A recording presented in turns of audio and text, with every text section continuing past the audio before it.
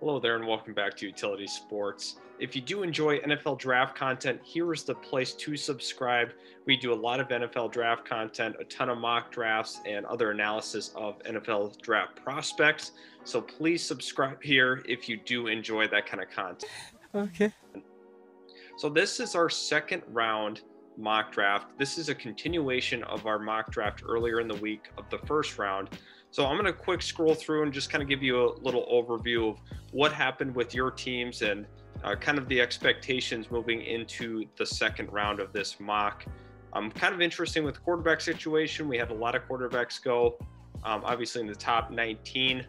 So there's kind of the last few picks. As you can see, Terrace Marshall Jr. went to Kansas City with that final pick of the first round. Now we move on to Jacksonville here with the first pick of the second round and kind of looking at what's available for them. They definitely need to consider the cornerback position. For me, that is a positional need for Jacksonville. They also need to look at the tight end spot. And I think they're actually going to go with Pat Freiermuth from Penn State because Jacksonville definitely needs a tight end. Stop the cap. They have Tyler Eifert under contract for this next season, and then he's done. It is what it is. It is what it is. They have to have a consistent target for Trevor Lawrence, so they will be getting one in Pat Freiermuth from Penn State with that selection. Now looking at the Jets here at pick 34, they for sure need a wide receiver. They need an edge. A couple of ways that they can go. Let me kind of lay it out for you. Looking here, obviously there's a couple of nice pass rushers that I like at this spot here, especially Jason Away from Penn State, another guy I really like. But I'm going to have them actually looking at the wide receiver position. We are going to pair up Justin Fields with Chris Olave, deep threat wide receiver from Ohio State. He will be the selection. Now looking at Cincinnati's next pick, obviously they took Sewell in the first. Now we're going to kind of look at possibly the defensive side of the ball. If we look at the cornerback position, we see Asante Samuel Jr. is still here on the board. I think that makes a ton of sense for Cincinnati to address that cornerback position. They also could look at wide receiver to address the loss of AJ Green at the end of the season, because obviously I don't think he will be coming back. I think he's going to be signing with a contender. So I think that's something that they could look at this position. I think corner is also kind of a pressing need here as well. We are going to go with Asante Samuel Jr. And now at pick 36, Carolina addressed the quarterback position in the first round. Now we have to take a look at the linebacker position, which is a big need for them. Dylan Moses is an athletic linebacker, will really be able to play in that Carolina defense. I think he really fits well with what they're trying to do. Athletic players, obviously, with you have Jackson, you have Shaq Thompson. I think Dylan Moses really works out well here at pick 36. Now for the Falcons here at this selection at pick 37, you see a lot of different needs that they could possibly go. I see linebacker as a possible position that they go. I still think, I know it's crazy, I think they still need another edge with this selection. I do think, I think linebacker is another place that they can look. So we look once again at the edges. There's a couple of nice ones here. I think that's something that we could wait in the second round. But I think it would be kind of interesting to address the linebacker position for them. I really like Jabril Cox from LSU. He was the NDSU transfer. He has played, really well with his time at LSU. He will be the selection here for Atlanta. And now at pick 38, we have Miami. They definitely could use an edge. Once again, a couple of teams need edges at the top of this second round. But for this selection, we are going to be looking at Jason Away with the 50. He's the 52nd ranked prospect in this board, but I think he's a better all-around prospect than that. So we will be having Miami go with an edge here. And now we have Philly. Once again, I think that they could look linebacker as well. I think a guy that would really fit in nicely is Nick Bolton from Missouri. I think that Philly needs to address that linebacking core. They've had some struggles there, but they got their dynamic weapon in round one, and then they come back and they select a linebacker. Now for Dallas here at pick 40, you can look at the safety position and say they might have to address that. It really depends on Woods' contract. Obviously, they're going to have to re-up him at the end of the year, but if they're not able to get that done, they're going to have to fill that position. Trayvon Merrick would be the selection for me for Dallas, just considering that they want to continue to revamp that secondary. Obviously, they addressed it in the first round with Surtain, but then they come back and get Merrick, and that secondary starting to look really, really good at that point in the draft. Now we're here at 41 with the Chargers, and I think the Chargers' biggest need right now is to get a tackle. They must get a tackle at this position. They were able to address the edge position, considering that Melvin Ingram, his contract's up at the end of the season. They have to get a consistent pass rusher. They get that in round 1. Now they got to come back and they have to protect Justin Herbert, and Jalen Mayfield's going to be the selection. I think if you're the Chargers, you have to make sure that you keep Justin Herbert upright, and the best way of doing that is protecting him up front.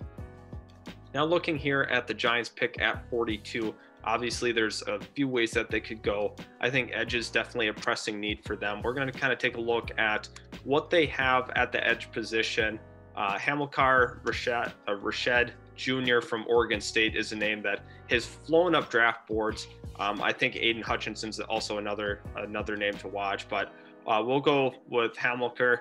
And I think that if you're the Giants, you definitely have to address the front 7 in this draft, and I think you can really afford to do that in rounds 2 and 3.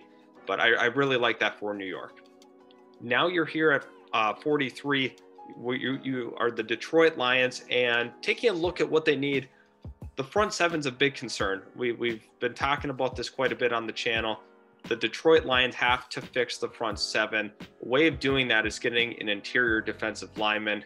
Definitely a big need for this team. Jordan Davis from Georgia is going to be a guy you're able to slot right in the middle of that defensive line. They definitely have to keep, making some moves and furthering that front 7, but I think that you have to start by the trenches, and especially the interior of that defensive line. You got to get better against the run, and you got to be able to generate some pass rush from the middle. So Jordan Davis does that for the Detroit Lions. Now at pick 44, we have the San Francisco 49ers. And looking at kind of what they need here, obviously they addressed the quarterback in round 1. Now we come back and we take Paulson Adebo from Stanford, and I think he is going to have to replace Richard Sherman. Obviously at the end of the year, it sounds like Sherman will not be back. So that's one of the biggest needs for the 49ers, is you have to get a cornerback, and Adebo does that for you. So looking at that, you replace a really big time player in Sherman. Hopefully they're able to develop him moving forward, but corner is a huge need for the 49ers right now.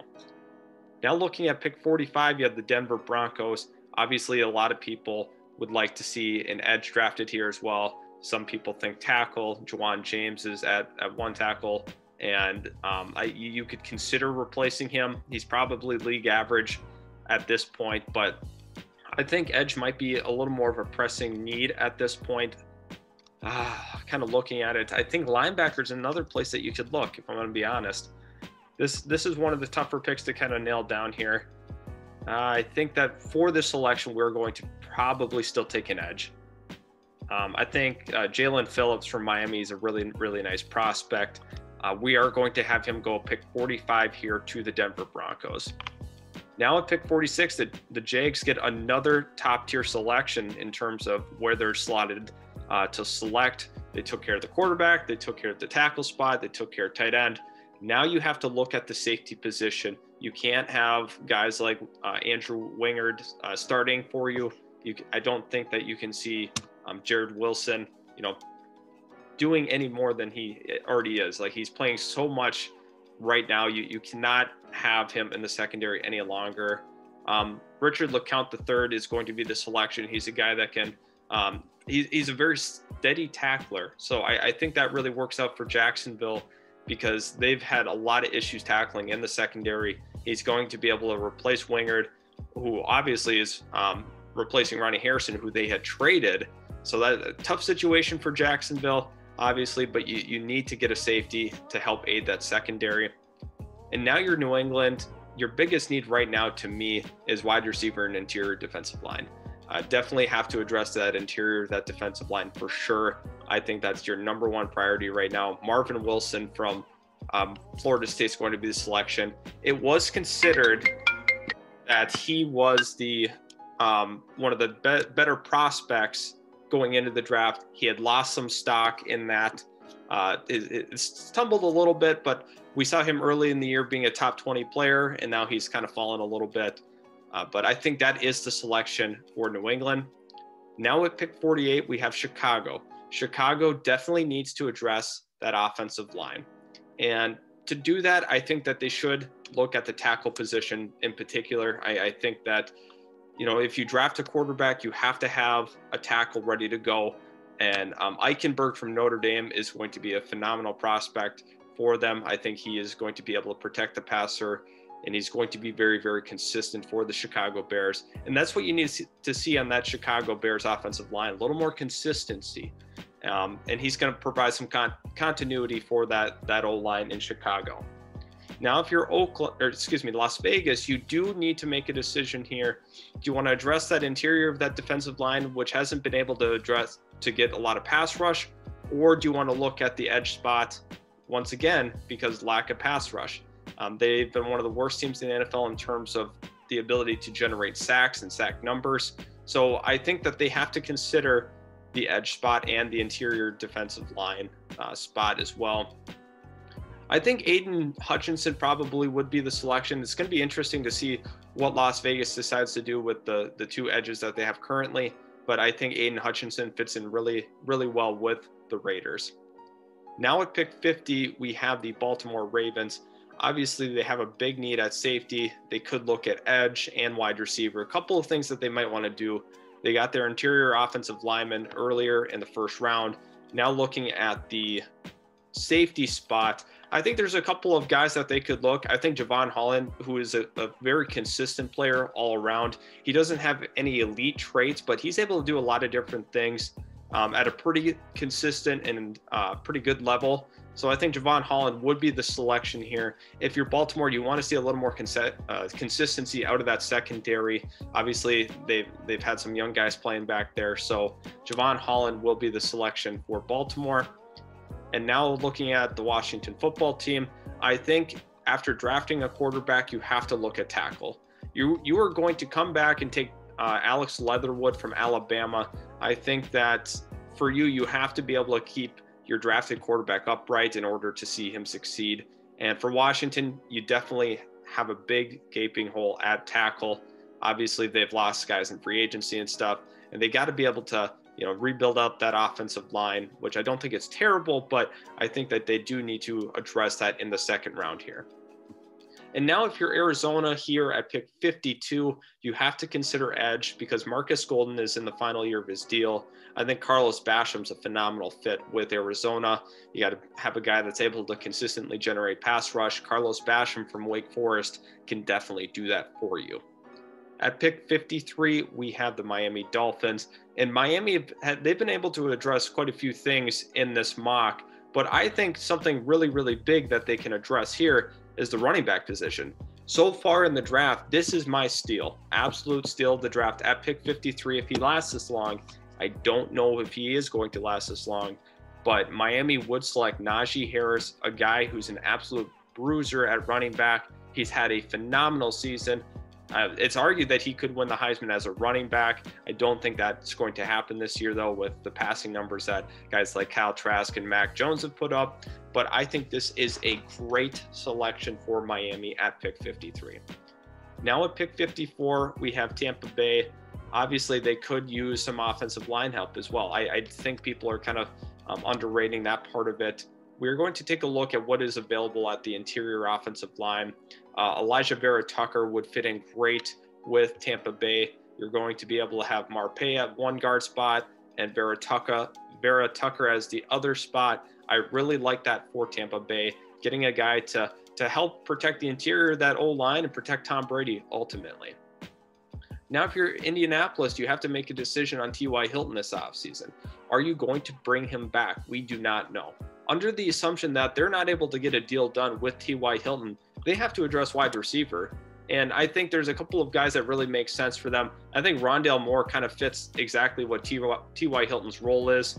and they're pretty similar in size actually too. But I think that Rondale Moore would be a really, really good selection. He's going to be able to play a ton out of the slot, very consistent receiver for Purdue. I like that selection for Indy. Now, if you're sitting at pick 56 and you're Cleveland, you have a couple of places that you might want to go. You can look at corner and you can look at linebacker. I think that they would look at linebacker for sure. And Chaz Surratt from North Carolina would be the selection. You want to address that linebacker spot if you're Cleveland. And once again, you're being able to build up that front seven. So if you're Cleveland, you're feeling pretty good. And with those two selections, I think you'll be able to definitely defend the run a little better. You're getting some guys that have been able to have proven that they can defend the run. At pick 57, we have the Rams making their first selection. And I think their biggest need right now is the offensive tackle position. Obviously, they're aging up front, right? Whitworth isn't going to be around forever. And I think Dylan Radins is a steal at this spot as well. You get another offensive tackle who's going to be a big impact player right away as soon as he gets into the league. Now at pick 58, we have Seattle making their first selection as well. Obviously, they traded their first rounder away in the Jamal Adams deal. Edge is definitely their biggest need at this point to me, considering that they haven't been able to generate a ton of pass rush either this season. But Quincy Roche from Miami, who was regarded highly going into this year, he was extremely productive before he had transferred to the University of Miami. He will be the selection here for Seattle. Now at pick 59, we have the Tennessee Titans, which they could look a couple of different directions.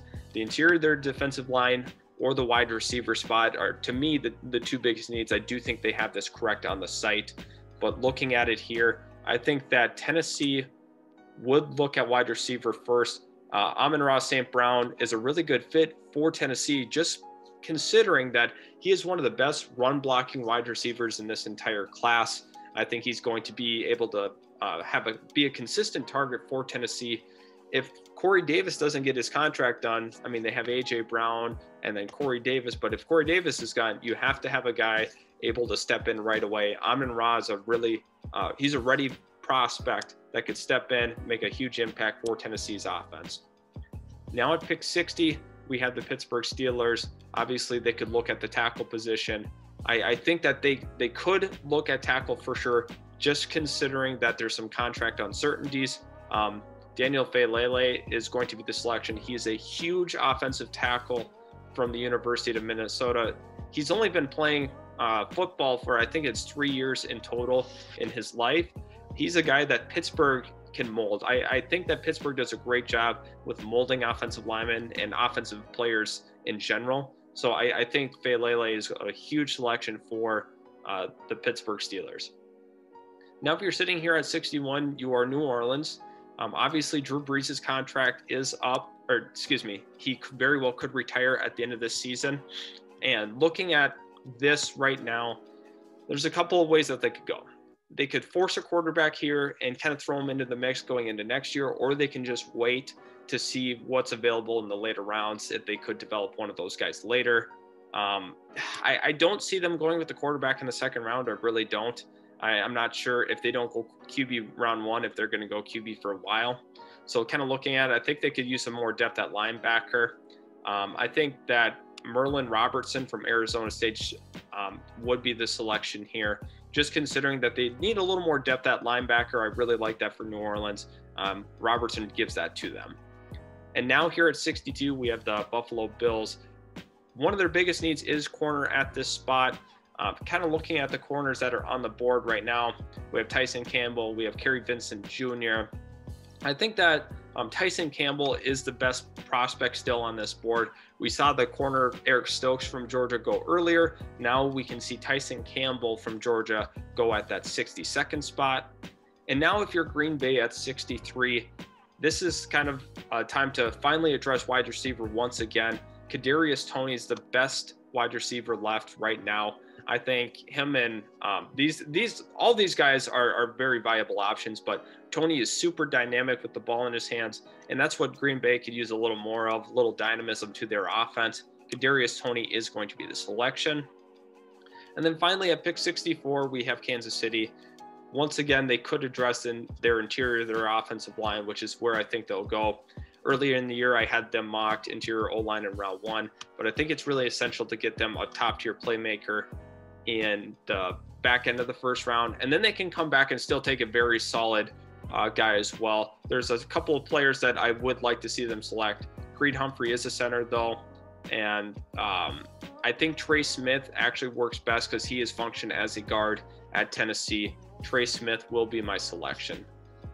So that is going to conclude our NFL mock draft. Please subscribe if you did enjoy what you saw in the video. Also, leave a like button if you did enjoy what you saw in this video. So we do appreciate you tuning in, and I can't wait to see you guys in the next video.